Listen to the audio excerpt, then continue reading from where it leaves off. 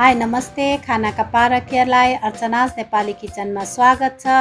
आउनुहोस् आज म यहाँहरुको सामुमा करेलाको अचार लिएर आएको छु र यो करेलाको अचार बनाउन एकदमै सजिलो छ। यहाँले पूरा भिडियो हेरेर यो करेलाको अचार बनाएर खानुहुन्छ भन्ने आशा लिएको छु। र यहाँ मैले चाहिँ करेला आफ्नै बारीको लिएको छु र यो सानो सानो छ। यहाँले बजारबाट लिएर पनि बनाउन सक्नुहुन्छ। र मैले सबैभन्दा पहिला करेलालाई पखालेर यसको माथिको र तलको भाग काटेर फ्याले र यसलाई मैले दुई पिसमा, यदि धेरै ठुलो छ भने 4 पिस पनि बनाउन सक्छौं। र करेला सानो सानो भएको हुनाले मैले यहाँ 2 पिस मात्रै काटेर लिएको छु। र करेला सबै काटिसकेपछि म यसलाई अब बोइल गर्न गइरहेको छु।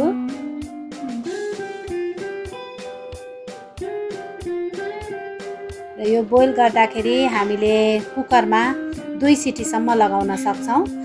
यसमा बोइल गर्नको लागि थोरै मात्रामा पानी राख्नुपर्ने हुन्छ र मैले यहाँ अलिकति नुन पनि राखेको छु।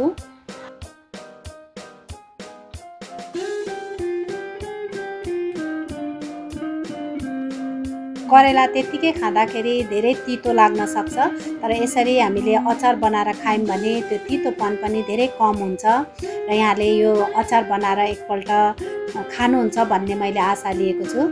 र मैले यहाँ करेला उसिनिसकेको छु र म यसको पानीलाई हटाएर करेला मात्रै एउटा बोलमा निकाल्दै छु।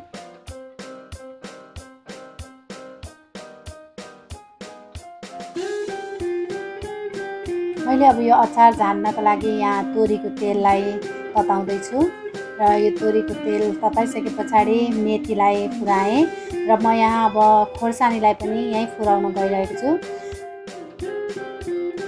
र यो खोर्सानी फुरिसकेपछि मेथी कालो बनिसकेपछि अब मैले करेलामा थोरै बेसार राखेर त्यसमाथि यो तेललाई झान्दै छु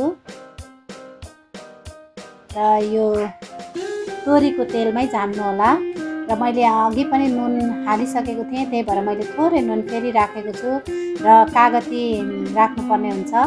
कागती नराखे अचार मिठो हुँदैन।